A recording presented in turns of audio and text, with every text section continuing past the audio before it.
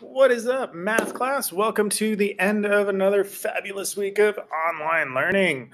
One of your biggest critiques about my class was that there wasn't enough celebrity guests. So, without further ado, I'd like to welcome you guys, my good friend, Cardi B. Cardi, what's up? Are you Cardi B, even though that's not your name? I mean, can you even pronounce my real name? My real name is Belcalis.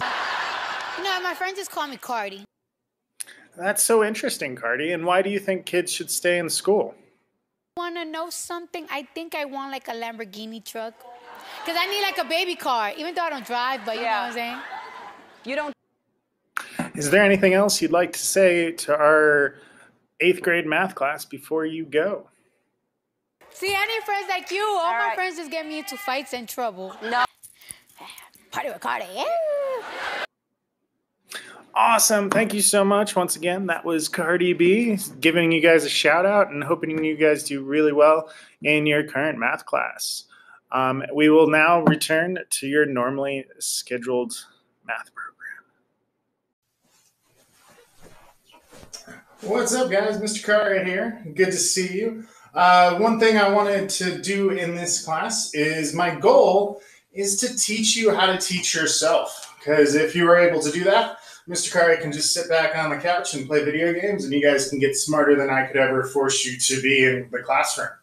So, what is learning, right? I would like everybody to take a second and in their dominant hand or their right hand, just write your name. Takes like a second, right? Looks like your name. Awesome. Now put the pen in your other hand and write it with your left hand. Notice that feeling, right? Your brain struggles a little bit to write your name, right? Your hand is not as confident as it was in the other hand, right? That is what learning feels like. Learning is a struggle, right? Your brain has to reach out and create a new connection to a new brain cell inside your head, right? It does not want to do that. And so to get yourself to learn, right, you need to be able to create an experience that your brain actually wants to participate in, right? So doing something brand new is one way to learn. If we do something brand new, our brain is interested and excited, and it will retain that memory. And that's really all learning is we're trying to make new memories about a subject that kind of is boring, right? Math, right? We're trying to make new math memories. One way we're going to do this today is we have a very important concept. So I want everybody to go grab some paint and find a wall and get a paintbrush, and we're going to do some paint math on the wall today. Totally just kidding. Please don't paint your walls. Your parents will kill me. Mr. Carr, you can do this because I own my house and I'm going to hang a picture over it later. So the first thing we're going to do is we're going to define a few words. So today, our word to learn is congruent. All right, congruent shapes. Congruent shapes are exactly the same. They are the same size. They have the same angles. They are exactly the same. And you can tell that Mr. Cartwright traced these out, and they're exactly the same, right? Congruent is two of the same shapes. Our next word to learn today is similar. And with similar, we have the same shape, but it's a different size. So a similar shape looks the same, just like this triangle, right? But it is a lot bigger, right? That would be a bigger triangle, but you can see how all the angles are the same, right? The angles are the same, but the side lengths have changed. That would be similar. So we have congruent, where they're the exact same, but they're in different spots. And we can get those through our transformations, right? If we reflect, rotate, or translate something, it stays congruent, right? It's the same shape, it's just moved somewhere else. However, similar is not the same. It's the same shape because all the angles are the same, but it is a different size. It could be bigger or it could be smaller, right? We could have a smaller, similar shape, but do you see how all of the angles are the same? That is similar. both angles and side lengths are the same, that is congruent. You can get congruent shapes by the transformations we've learned so far. So from here to here, all I did was translate, right? But if I rotated and drew the triangle over here, once again, went for the same triangle, but Mr. Cartwright only has one take of painting on the walls. So this is the triangle that is the same as this triangle, even though they don't look the same. Anyways, that would be a reflection, right? A reflection causes a congruent shape. And finally, last but not least, if we rotated this guy and he was like over here, and it was the same size, that would also be a congruent shape, okay? Similar is the same angles, but different sizes.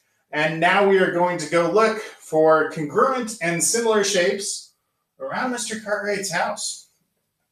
The last thing are shapes that are not the same. So if you have a star and a smiley face, they are neither similar nor congruent. They are neither.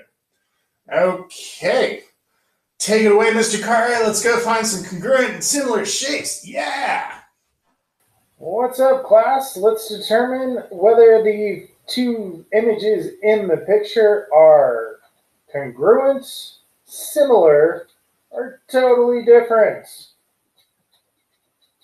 That's right, dogs and cats are totally different. They are not congruent or similar. Are these two butterflies congruent, similar, or totally different? Very good. They are similar. They are different sizes, but everything else about them is exactly the same. Are these twins congruent, similar, or totally different?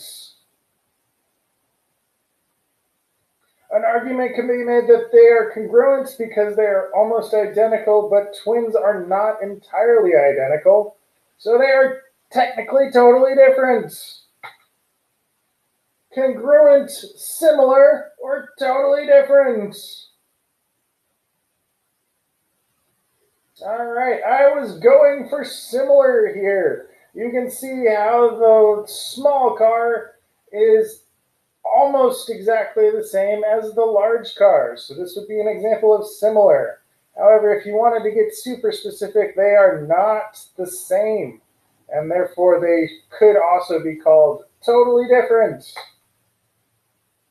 What about your hands? Are your hands congruent, similar, or totally different? Your hands technically should be congruent to each other. However, this is the real world. And for instance, Mr. Cartwright has a scar on one hand that he doesn't have on the other. Therefore, my hands are totally different. However, all sizes and angles are the same, which makes them similar. Once again, to wrap up, congruent, same size, same shape, different location. You get there by transforming things.